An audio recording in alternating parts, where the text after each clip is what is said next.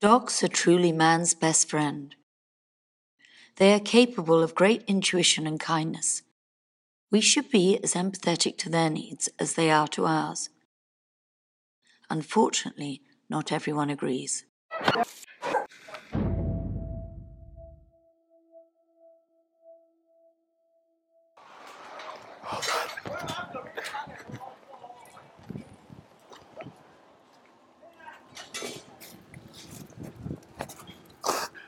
Thank God I just saw them just kill that dog right there.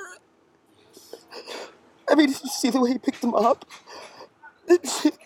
You see the images through your screen every single day, and you see the videos of the torture, and you see it happen on your computer screen. But to see it face to face, right there, live, was something that I really was not prepared for. I think something that we need to remember is that the majority of these dogs are companion animals and are stolen pets. We know for a fact that some are pets because we've seen videos of them being snapped up off the street. We've got video of trucks load of dogs arriving at the Yulin festival, and when they take them off, they've had collars on and chips in them. People's pets. How would you feel if it was your pet? It's unbelievable. It was just so nice to have this community of everyone working together and everyone stepping in and everyone pitching in so that we can try and have a common goal, which is to save the dogs. I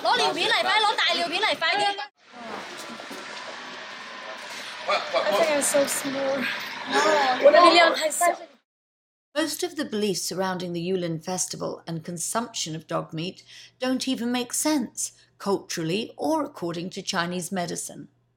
When I look at dogs as man's best friend, I just don't understand the whole premise of eating dog meat.